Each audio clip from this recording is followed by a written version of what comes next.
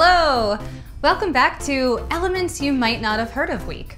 Element 75, Rhenium, is like many other metallic elements in that it is typically found in ore. And ore is essentially rock that has a large concentration of minerals in it, and these minerals are made up of a slew of metallic elements.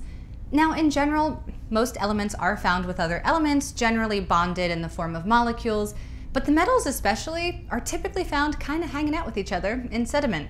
Rhenium, for example, like yesterday's element tantalum, can be found in columbite, but it can also be found in platinum ore with, you guessed it, platinum, as well as in gadolinium, like gadolinium from week 1, and also molybdenite, which of course also contains the element molybdenum.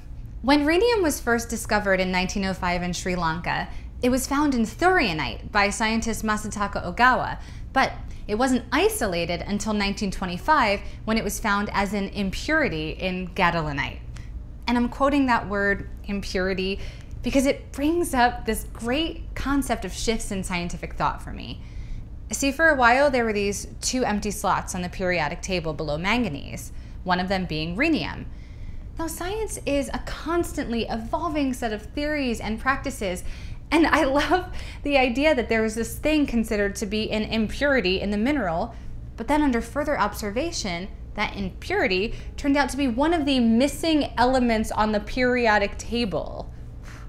I don't know, maybe I'm reaching a little bit on this one, but I find this sort of thing to be a kind of poetic justice, and it helps to contribute to this idea that science it's ever changing, and it doesn't mean that science is wrong and then right. It's just sort of the way science is. It's an exploration that labels things and looks into things more and finds out more things. Anyway, I could obviously talk on this subject all day long, but I have to get a move on for tomorrow's element, so I'll see you back here tomorrow.